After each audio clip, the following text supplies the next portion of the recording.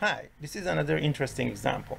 Here we have a crate of mass m that is 60 kg and that's pushed up the frictionless ramp of angle theta, that's 35 degrees, by a constant horizontal force F, which is 500 Newton.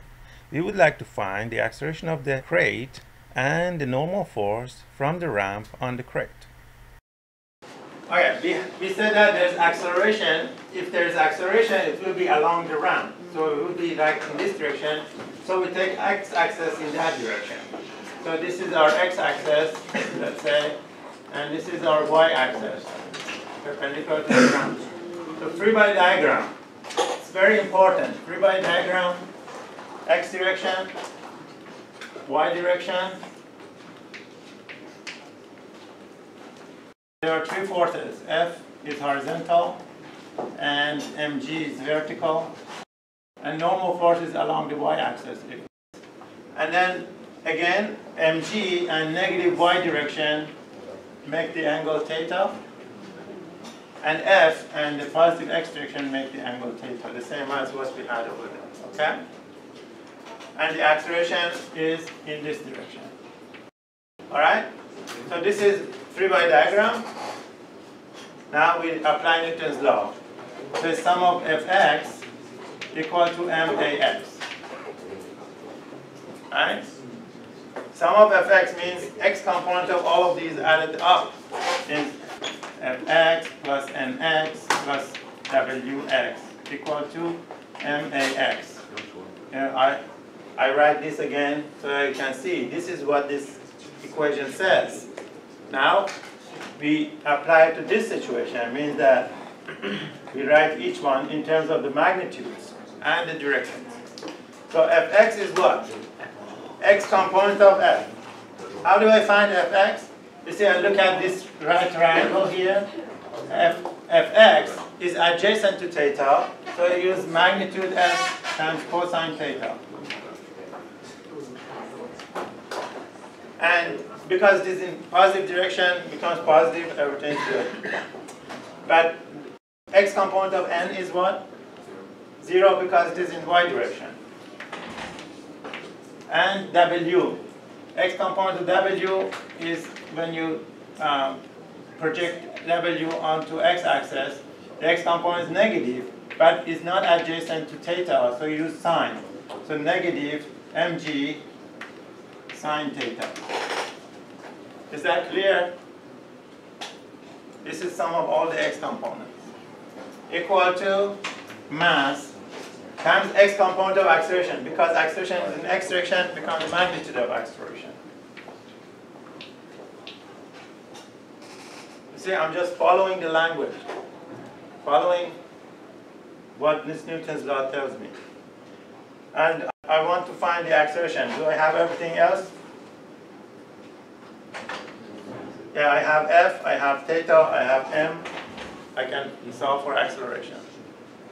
So I can put everything in. F is 500, cosine 35, minus 60 times 9.8 times sine 35 equal to 60 times acceleration. So if you do that, acceleration will be 1.21 meters per second squared.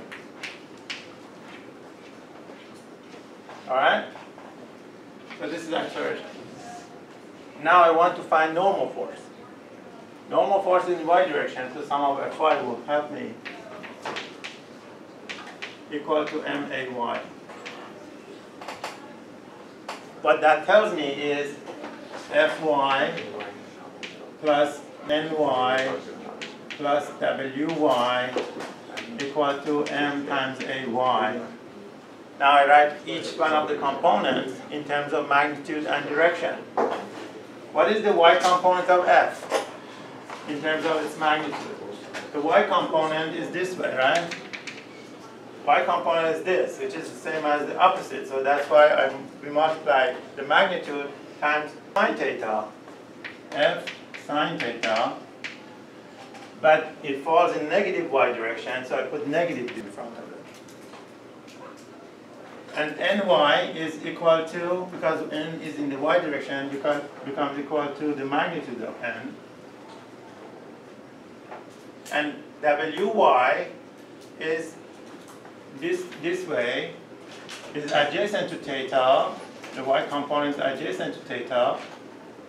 So I use cosine, and it is the negative direction of y-axis. So it will be negative mg cosine theta equal to m times ay.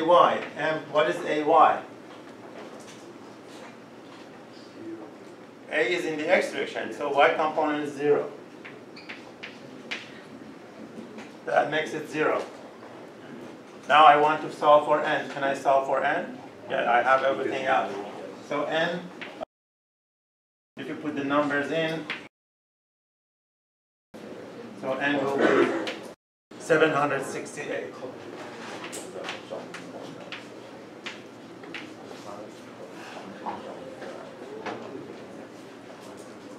Does it make sense? Any questions?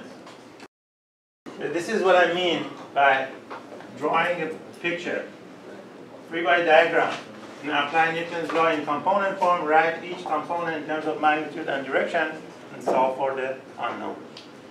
If you do it like that, there's no hard question in Newton's law. Really. Every question will be a piece of cake. You just need to know how to draw a free-body diagram. Thanks for watching this video. Thank you.